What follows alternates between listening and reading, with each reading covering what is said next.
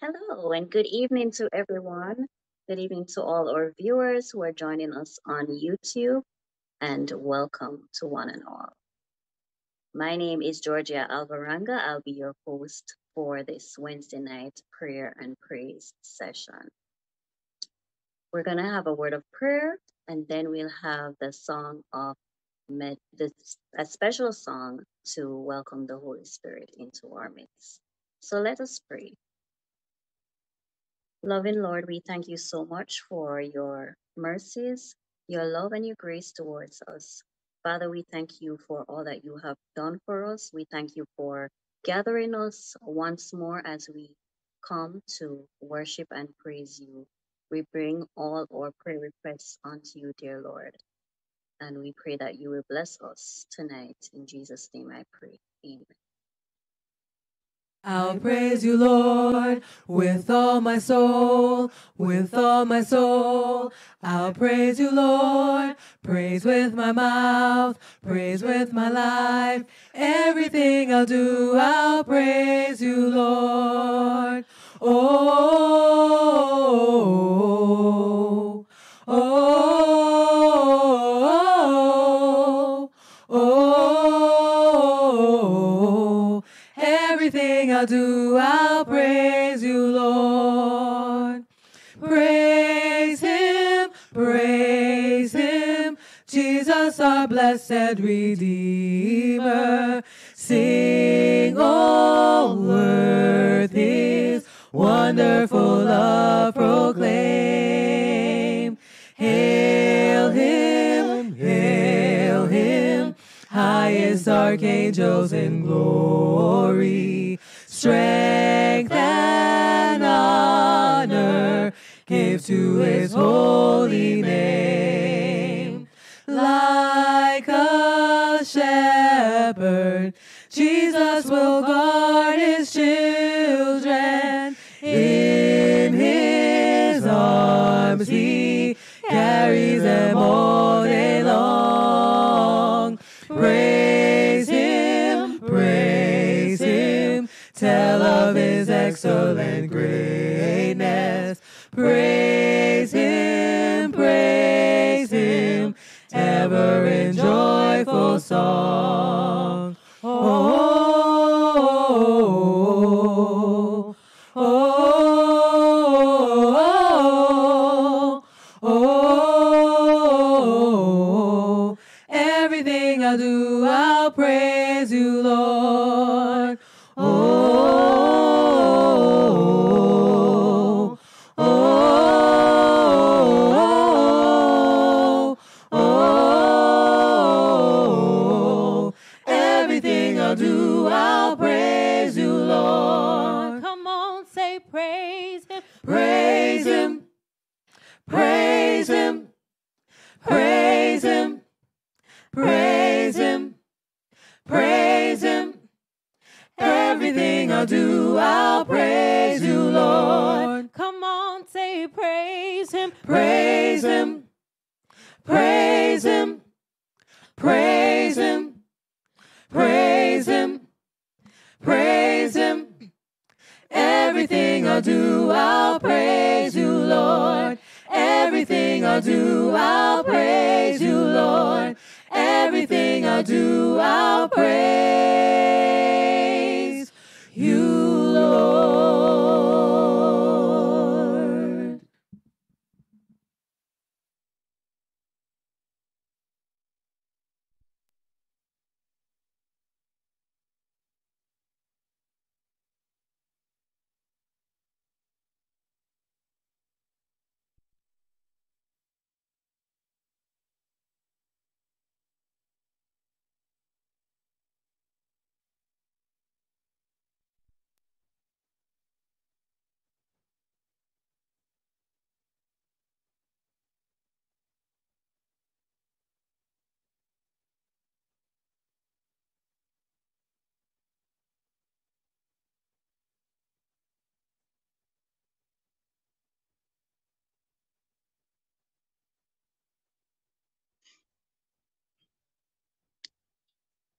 Welcome back, everyone. Welcome back. You are tuned into the FWP Center, the first Seventh-Day Adventist Church of White Plains.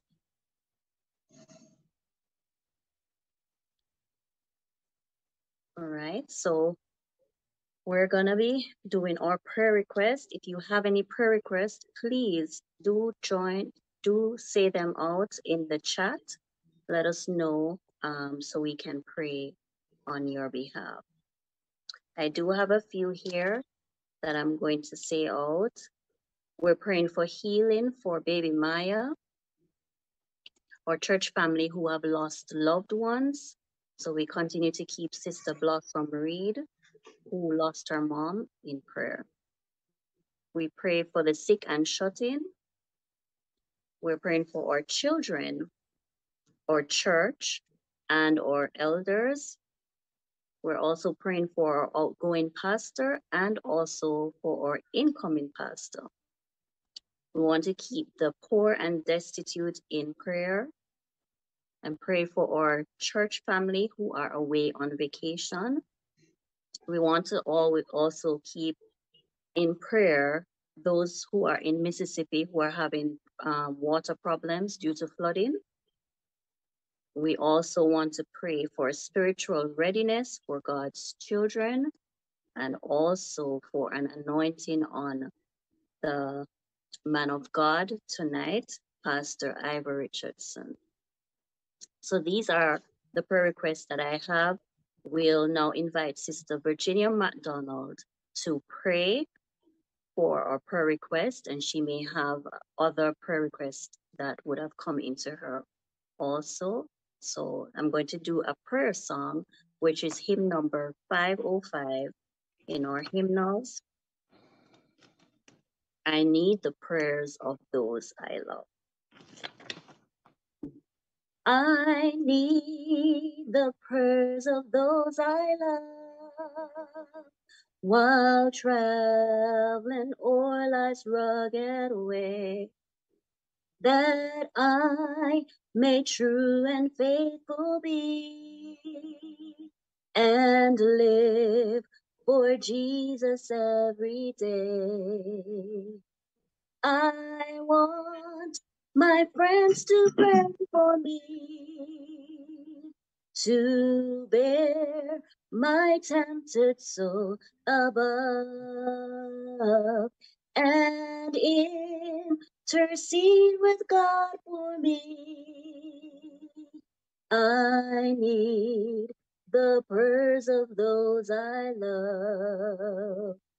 I want my friends to pray for me, to bear my tempted soul above, and intercede with God for me. I need the prayers of those I love.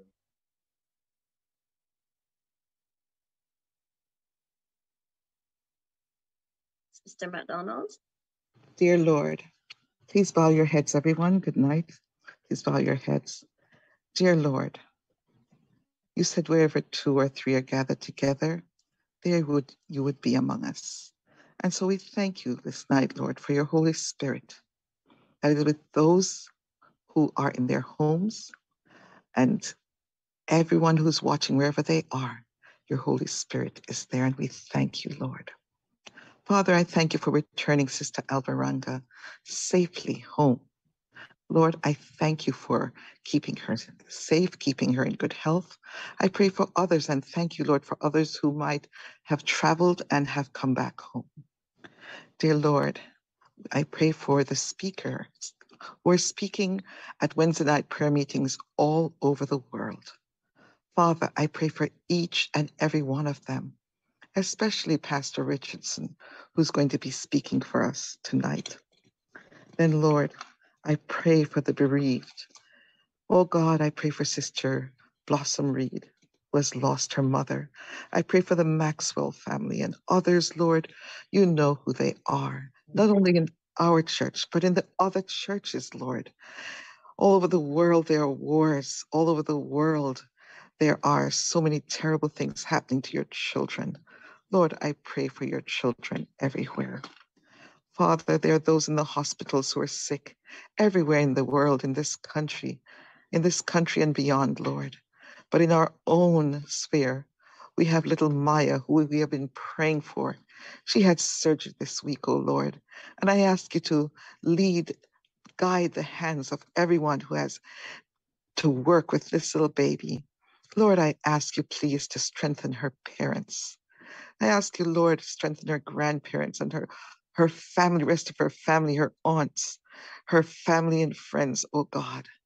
Encourage her parents, oh Lord, that they do not lose hope. Provide for them in every way, Lord. There's such an expense going back and forth and trying to spend time with her and working. Lord, I ask you to bless this family. Oh God, there are those who are shut in. They would like to come out to church. They would like to go about doing everyday things, but they cannot, oh Lord, for one reason or another, because of age or because of illnesses that confine them to their homes. Oh God, please bless them. Then, Lord, I pray for those first responders, the firemen, the policemen, the nurses and doctors and janitorial staff in our hospitals who were stretched to the max during this last pandemic. And it is still ongoing, Lord. Some of them are suffering. They're suffering from the same illnesses that affect people coming back from the war. They're stressed out. They have anxiety. Lord, so many of them have had family problems and dislocation. Lord, be with them, I pray. Then, Lord, I pray for the marriages in the church, for the singles in the church. I pray for the children, not only in our church, but in all the other churches and everywhere in the world.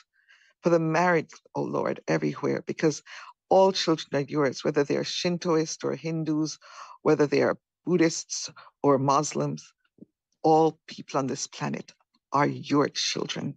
So, Lord, help your children. Be with those, oh God, who have gone to school. Lord, there's so many school shootings, not just in our country, but in other parts of the world. Lord, I pray for those who are hungry tonight, not only here in this country, but in war-torn regions of the world, where people don't know if they'll be alive to see tomorrow morning. God, comfort your people. May your Holy Spirit put his arms around them, and in the midst of chaos and war, give them peace. Lord, I pray for the students who have gone away to college. There's so many of them, Lord. You know each and every one. Father, please protect them. Protect them emotionally. Protect them physically. Protect their souls, oh God. Help them to choose good friends. Lord, please remember everyone who is listening tonight. We all have needs, we all have needs, but before the needs, Lord, I have to present praise to you. Praise for everything, the blessings that you have given to us today. Oh God, thank you, for you have blessed each and every one of us. Lord, help us not to look at the things we don't have, but at the things you have blessed us with. And may our praise ascend on high, a sweet incense to you, Lord. Father, remember, oh God, each need presented here tonight. Lord, please be with everyone that was mentioned, the poor, the sick, those who are heartbroken because of bereavement. Be with them all, I pray in Jesus' name. Amen. Amen. Amen. We just want to thank Sister McDonald for praying on behalf of our prayer request. And just to let you know that it's not too late to share your prayer request. When you share your prayer request, we will hand them over to our prayer team. All right. So now it's time for our speaker. Our speaker tonight is Pastor Ivor Richardson. He is a man of God. He is also a man of prayer. And we just want to lift him up as we wait. We're going to have a meditation song, and then the next voice you will hear is that of Pastor Ivor Richardson. There is a sweet anointing in the sanctuary. There is a stillness in the atmosphere.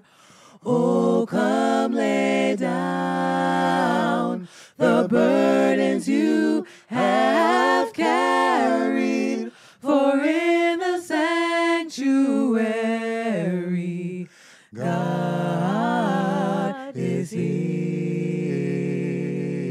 There is a sweet anointing in the sanctuary.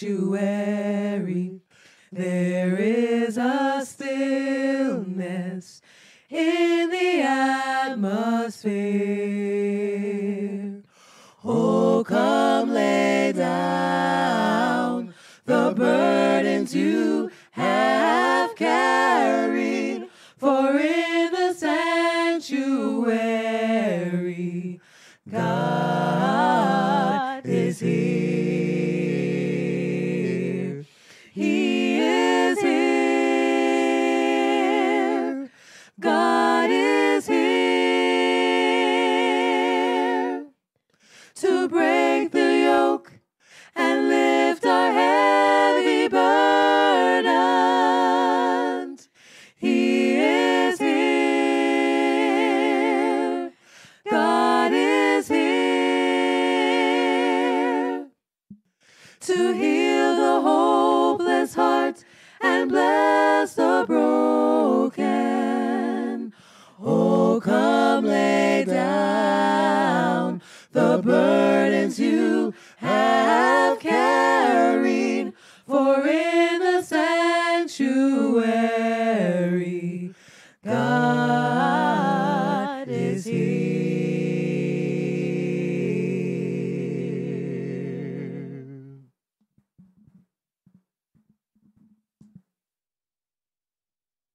Good evening, everyone. Good evening to our local congregation here in White Plains, and to all the viewers online, wherever you may be. A happy, blessed evening to you. I'm overjoyed and delighted to be with you this evening. What a privilege to be able to speak to you on the topic, doubt, the killer of your faith. Doubt, the killer of your faith. Let us pray. God, we pause this brief sermonic prayer, asking that you humble our spirits, that you quiet our souls for a while, Lord. Open up our ears and our understanding, that we might be able to understand what this word is saying to us tonight. We pray that you will bless all the hearers and help us not only be hearers of the word, but doers of the word. Lord, we love you. We give ourselves in obedience to you. We give ourselves in faith to you. We present ourselves a living sacrifice, holy, accept to God, which is our reasonable service. Thank you for the opportunity, Lord, to be used by you. And we pray that this word may bless all the hearers. We ask this in Jesus Christ, our Lord. Amen. So tonight's topic is based on the book of James. In fact, the sermonette is really a travel through a few verses of James, the apostle. James is the great apostle who broke down for us that faith without works is dead. The other concept that he breaks down is that you cannot have doubt. He says, never doubt, because doubt is dangerous to your faith, dangerous to your prayer life.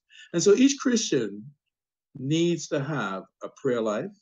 And if you don't have a prayer life, you're living as dangerously as a Christian. You're living idly, where the devil can find things for you to do. The scripture tells us that the devil finds things for idle hands to do. And so James, in chapter 1, starting around verse 5, he says, if any of you is lacking in wisdom, ask God, who gives to all generously and ungrudgingly, and it will be given to you. But ask in faith, never doubting. That's very important. For the one who doubts is like a wave of the sea, driven and tossed by the wind. For the doubter, being double-minded and unstable in every way, must not expect to receive anything from the Lord. And so if you want to receive something from God, you cannot be double-minded.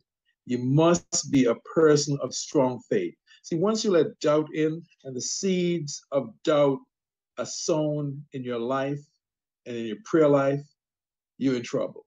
And so your prayer will be effective. And as Christians who are walking with God, especially those of us who are walking with God a number of years now, we want to make sure that our prayer life is effective because prayer is important. Now, there's a saying that prayer changes things. But I would tell you that's not quite true. That's not quite accurate. It's the lack of prayer that changes things. See, prayer ensures that the will of God is done in our lives. And so that's what you want. You want the will of God to be done in your life. Now, we talk about as persons having a status quo, and we say that's bad. You shouldn't have a status quo. You should look to change. You should look to be a leader. You should look for things that are new. But with God, God has established a plan for our life.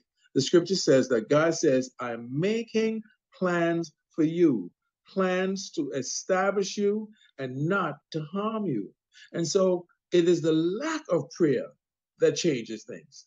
Hope that makes sense to you. Let's think about that for a while. See, when we pray that thy will be done in our lives. And if you are praying that the will of God be done in our lives, God, it's what God has laid down, what God has established long ago, the path that God has said for you should be done. And so when you don't pray, you're not ensuring that God's will be done in your life. But we understand it through human understanding, through a catchphrase that says, when we pray, things have changed. But we don't want God's plan to change. God's plan, God is the same today. Yes, same yesterday, same today, will be the same tomorrow. That God has set down his plan for you. And so when you don't pray, it's the lack of prayer that changes things. The lack of prayer causes you to be exposed to the evil one. The lack of prayer causes your faith to grow weak. The lack of prayer causes you to have doubt. And so doubt is very damaging to us as persons. Doubt makes us doubt ourselves, which is a terrible condition to have mentally. Doubt erodes our confidence. Doubt erodes our prayer life. Doubt erodes our faith. And then now we're weak and we're in trouble, and we can hardly ask God for the things that we need. Let's go on. Looking down to verse 12. James tells us that we will experience trials and temptations in this life. And that's why it's important to have a strong and robust prayer life. Look at verse 12. It says, blessed is anyone who endures temptation. Such a one has stood the test and will receive a crown of life that the Lord has promised to those who love him. No one, when tempted, should say, I'm being tempted of God, for God cannot tempt by evil, and he himself tempts no one. But one is tempted when one's own desires being allured and enticed by it. And so James wants to understand that God tempts no one. When we're tempted, often it's a result of our actions or the actions of someone around us. It's human activity that doesn't understand the nature of God, doesn't understand being grounded in God's grace, in God's mercy, in God's forgiveness. And so we are exposed, and the evil one comes and tempts us, or people are placed around us that may tempt us. And sometimes we think that's coming from God, but he says, no, it doesn't come from God. It comes from our own desires when we don't follow the precepts and principles of God. Let's go on to verse 19 of chapter 1. So James tells us we need to be not only what? Hearers of the word. We need to listen and hear. And let's look at verse 19 where he tells us that. He said, you must understand this, my beloved. Let everyone be quick to listen, slow to speak, slow to anger. For your anger does not produce God's righteousness. Therefore, rid yourself of all sordidness, rank, growth of wickedness, and welcome with meekness implanted by God's word that has power to save your souls. And so we're prompted that listening is important. Because often, if you're not really listening, you're going to miss key things. And sometimes we don't listen to each other. We talk at each other. No one wants to listen. Everyone wants to talk. But listening is important. Listening is where you can discern the person's problem if you are generally interested in helping them. Listening is where you can apply the word that God has given to you in your heart and your spirit, that you can help them to come out of their situation. And so in this section, James tells us, be not only a listener or a hearer, but be a doer of God's word. Let's look at verse 22. But be doers of the word and not merely hearers who deceive themselves. For if any hears of the word and are not doers, they are like those who look at themselves in the mirror. For they look at themselves and going away immediately forget what they look like. But those who look into the perfect law of liberty and preserve, being not hearers who forget, but doers who act, they will be blessed in their doing. And so that's important. In this section, he also tells us that the word is important, that religion, true religion that is important. And so let's look at verse 26 of chapter 1. It says, if any think they are religious, do not bridle their tongues, but deceive their hearts. Their religion is worthless. Verse 27, religion that is pure and you undefiled before God, the Father, is this, to care for orphans and widows in their distress, and to keep oneself unstained in the world. And so James's charge is that we have to be able to keep ourselves pure, unstained, holy, grounded in prayer. That's extremely important.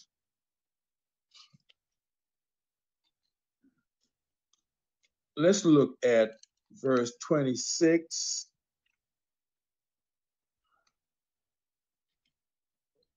Of chapter 1. James tells us that the unbridled tongue will get us in trouble, that we have to learn to bridle our tongue and be careful. The scripture tells us that when we speak, we should speak with a little salt, as if we're seasoned with salt, so that we know how to talk to everyone, so that we do not offend those who may be babes in Christ and those who may be suffering, those who may be hurting. And that's very important. Let's jump over to chapter 3, starting at around verse 13.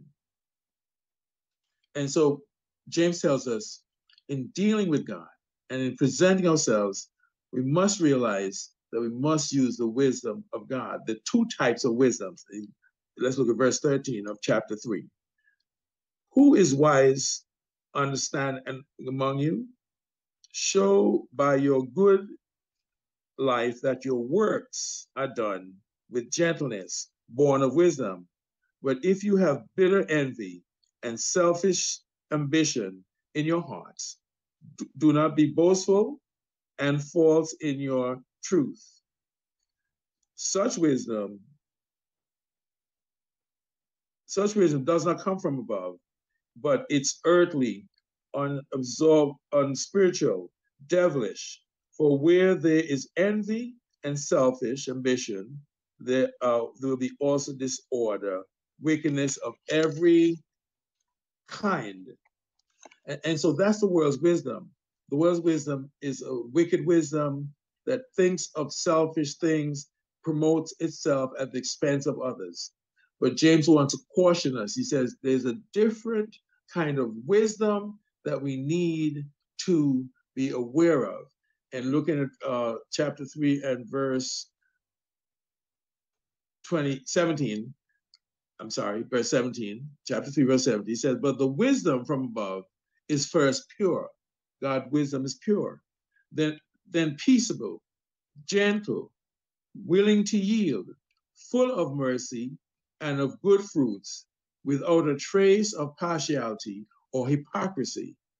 And a harvest of righteousness is sown in peace for those who make peace. And so when we allow God to fill us with wisdom and give us his wisdom, when we immerse in that wisdom, we not only know how to make peace, but we know how to bring comfort to those who are hurting.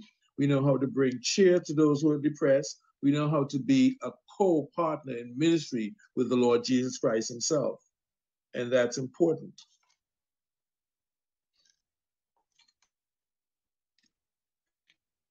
Let's go down to chapter 4, verses 1.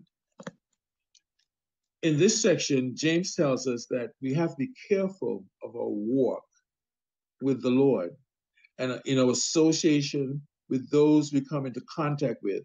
Now, in our walk, we'll come into contact with persons who are unregenerated. In other words, who haven't given their lives to Christ, who follow a worldly agenda, who are wicked and promote evil and selfishness.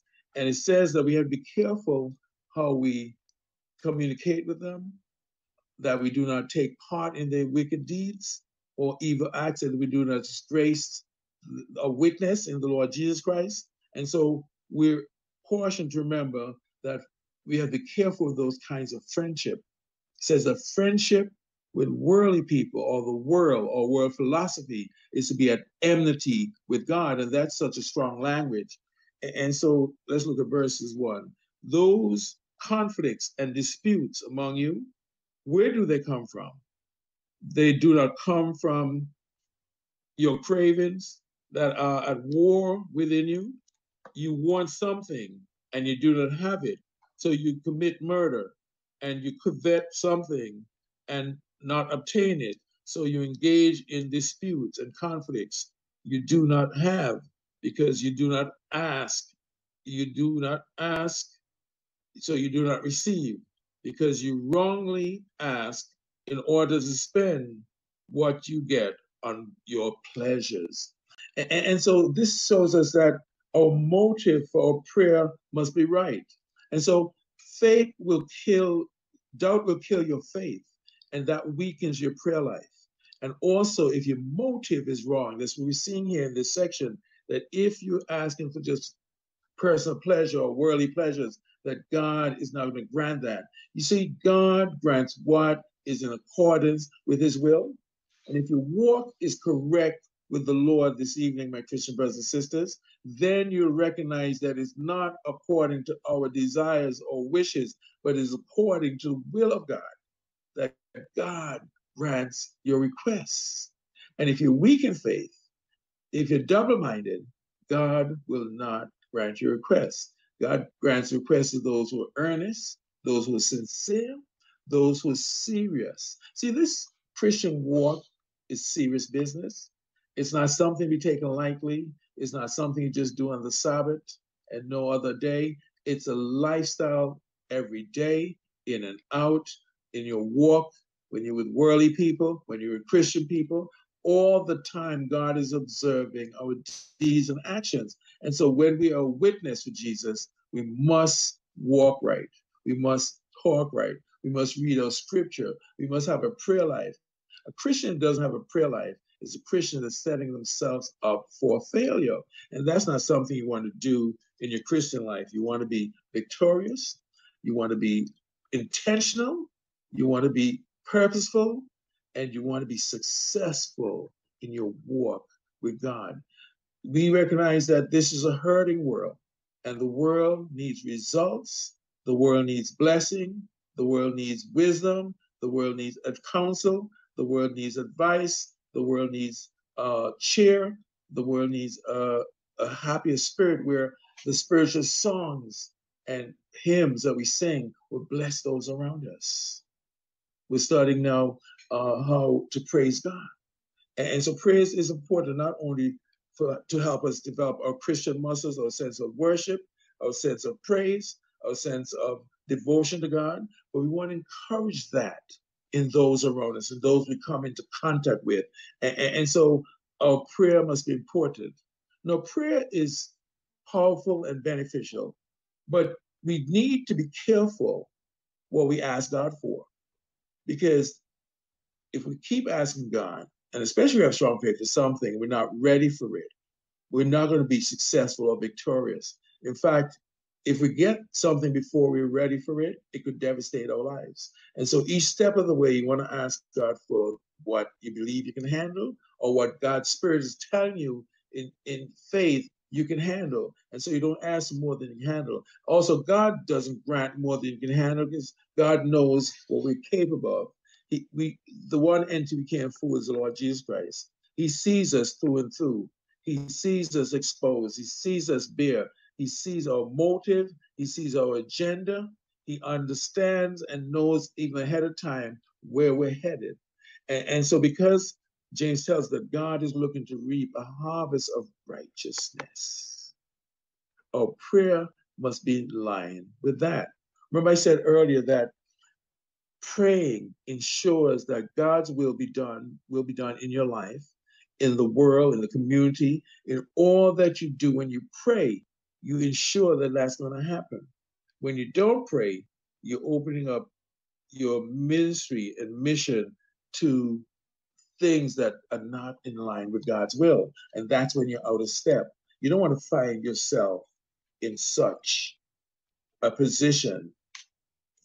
Let's look at chapter 5 and verses 13, starting around 13 to 16. Here, James talks about the prayer of faith, and that's important. The prayer of faith. Let's read a few verses, starting around verse 13. He says, are any among you suffering? They should pray. Are any cheerful? They should sing songs of praise. Are any among you sick?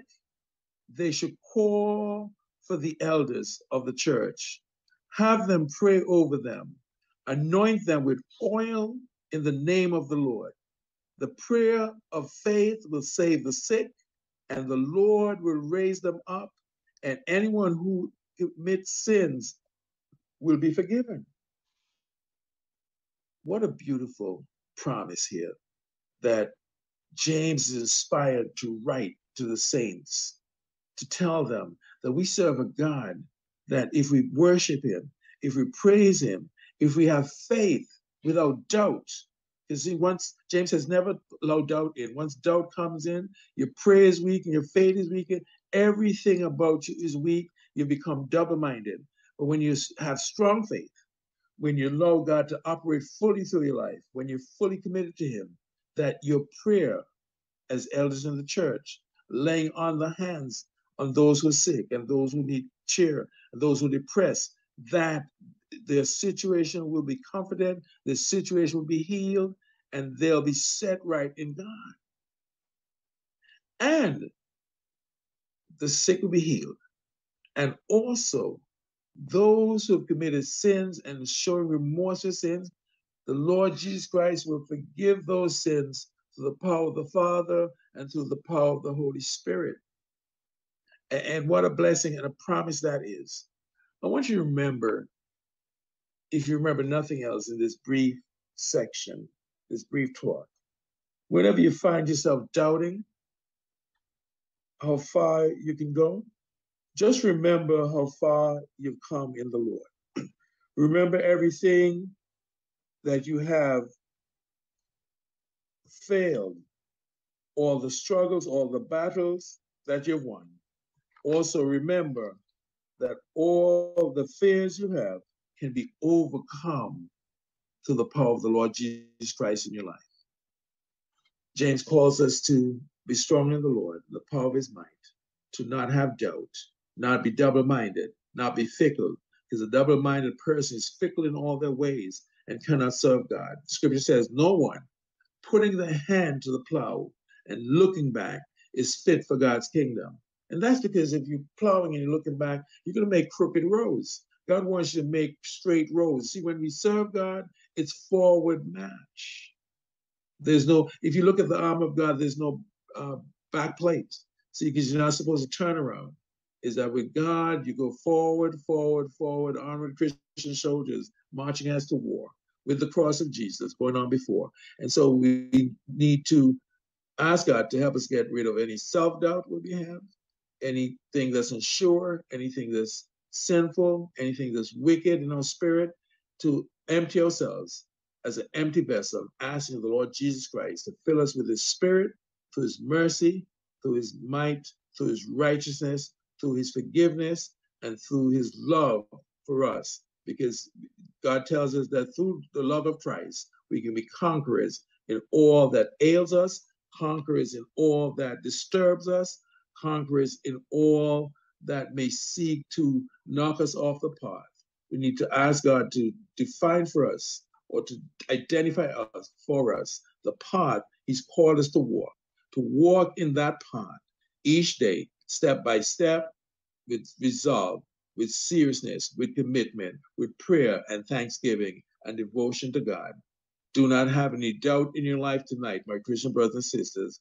Doubt will ruin your Christian witness. Doubt will ruin your Christian walk. Doubt will make you ineffective. And so what Christian doesn't want to be effective? One Christian doesn't want their prayer to be answered. One Christian doesn't want the power of God to be present in their life, in their congregation, and in those around us. And so if we're going to have that as our standard, we must not allow the seeds of doubt to be planted in our lives.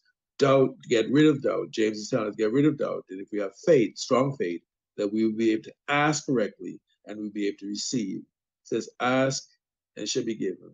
Knock and the door be open unto you. Seek and ye shall find.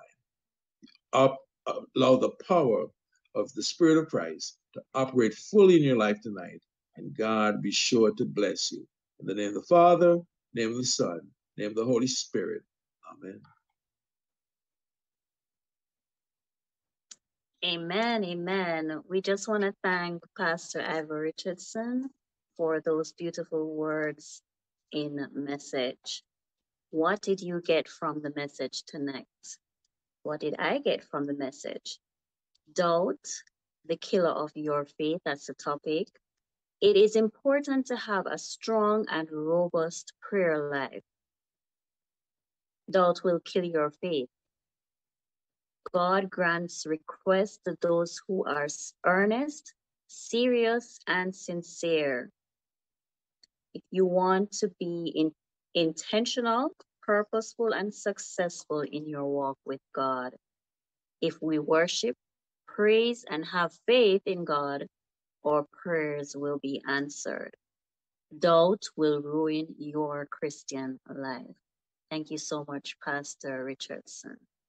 We do have a few comments in our chat. I see Angela. Is there, Sister Angela? We for Web 1 and Sister Margaret Benson, who has joined us on our chat tonight. Thank you for commenting. Just want to wish you all a wonderful night. We are closing down. We're just going to have a short prayer before we leave.